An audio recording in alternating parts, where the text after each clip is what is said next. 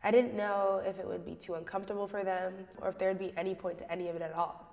What I did know was that I had amazing interview subjects with stories to tell, and I hoped that them speaking about their journeys would motivate Devin and Zach to learn more. Hi, my name is Beza Alford, and I've been wearing my hair the same way every day for almost the past 2 years. And when I was in middle school, I wanted to grow my hair out, but my natural hair is like really kinky curly, so it's really difficult to deal with. So I started chemically straightening my hair all throughout middle school. It felt like a cop-out because I knew that I didn't really have like the skills to take care of my hair because I was adopted. So all of my family is white with all the love in the world. My mom didn't know how to take care of black hair, which meant that I never learned how to take care of black hair.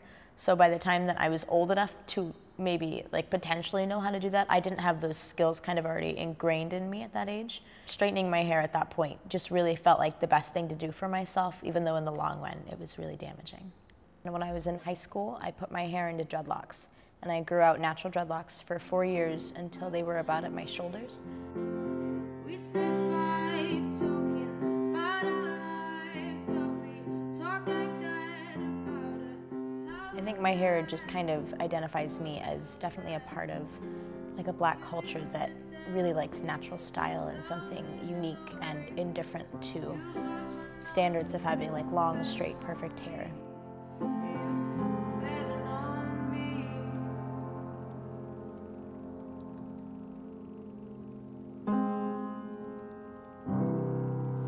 My name is Deontay Paletta. You can call me Yante. My father used to cut my hair low. I used to have a peanut head. 10th grade years when I started to grow my hair out and like really started to curl my hair and really like, get into my roots of like, of the curls. The things that make a good barber is number one, your hairline has to be crisp. And second, the fade has to be nice and clean. It has to be faded, it has to be blended because the fade's not nice and messes up the whole haircut.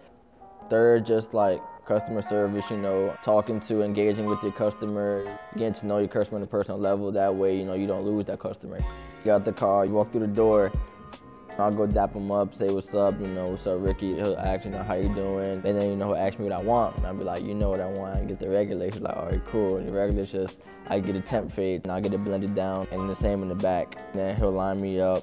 He'll razor cut my edges and everything to make sure everything's clean cut. Give him his fee.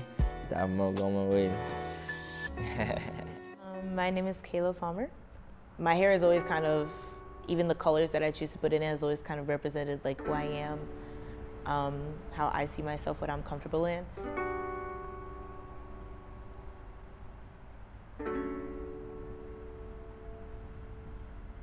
Like it's just having fun and experimenting because it's really incredible the different things that people can do with their hair, just with a little bit of product, a little bit of patience, some experience. You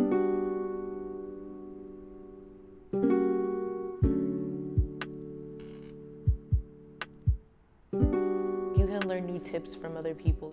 You can try hairstyles that you've never tried just because you see somebody else rocking it and you're like, hey, well, that might be something that I can try with my hair.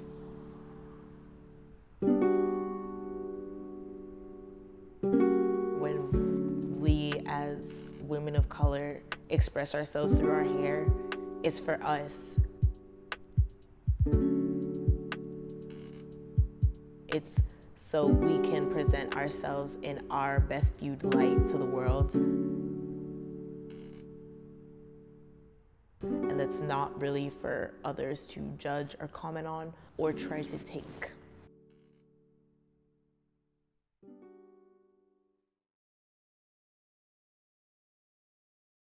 On every trip, we try to teach participants about LNT principles, which is leave no trace. Basically, we are trying to leave every place that we visit better than we found it. We always tell our participants to leave only footprints and take only pictures. We really believe that to ensure that everyone enjoys the outdoors, not just our program, but everyone that's visiting, it's really important to respect the environment and make it feel as though you are getting away from civilization instead of leaving things like trash. Really, the woods are pretty impactful in general. When you get out there, it's that awestruck moment when you just look around and say, wow, look at this, I can't believe this is here. I think one of the cool things with that is people don't realize how much stuff there is in their own backyards. There's just lots of things within proximity. People are always like, I gotta go to Colorado.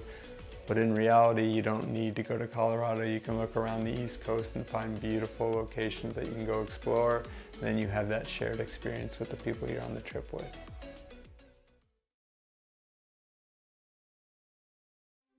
There's no better thing to me than being a part of a bunch of people that share the same passion and the same love that I do. And I've built so many great relationships through the sport of baseball. Starting at a very young age, Chase Haney realized baseball was his passion. Through the years, he made it his mission to refine his skills and become the best player he could be. By the end of his groundbreaking senior season in high school with 62 strikeouts, Chase was ready to take his talents to FSU. I came in not really expecting much, and with Coach Martin and all them, I guess they really liked me, and they threw me out there anytime they had the chance, and I ended up leading the team in appearances both my freshman and sophomore year. But then, on July 20th, 2017, during a summer league game, Chase experienced a career-defining pop in his elbow. Knowing right away something horrible happened, Chase left the game. A few hours later, he received the devastating news that he would have to undergo Tommy John surgery, and his baseball career was put to a halt. Recovering from Tommy John is not just a physical thing, it's a mental thing. You're basically down for 14, 16 months. It's a grind just getting back to where you were before. Physically, it's difficult just because all the things you got to do coming back from an injury as is.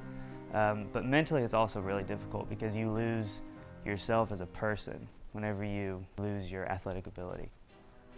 But the same drive that fueled his on-field success would help Chase overcome his toughest opponent yet. Chase has unbelievable determination in everything he does, especially recovering from Tommy John surgery. The late nights that he puts in the early mornings, doing the rehab, eating the right stuff, doing everything, going above and beyond what everybody tells him to do, it's definitely something special, that's for sure.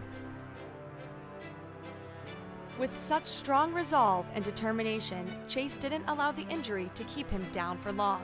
After 15 months of rigorous physical therapy and support from his Seminole family, Chase is back, ready to take the mound. I had a couple things that kind of kept me motivated.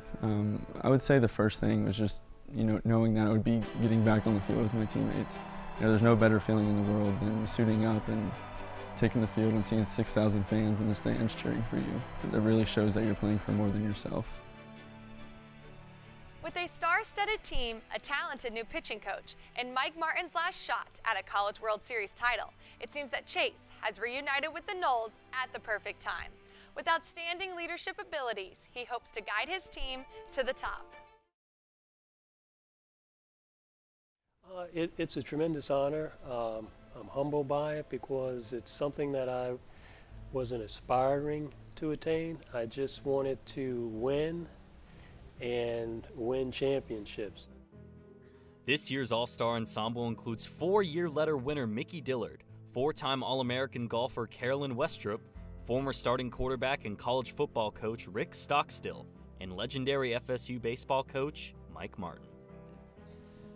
To be in the Hall of Fame at Florida State is so exciting because you're talking about being in the same fraternity with Charlie Ward, Dave Cowens, just to name two.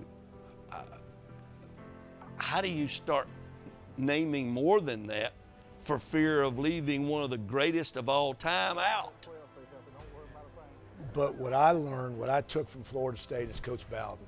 Coach Bowden is the greatest coach, not football coach, the greatest coach of all time.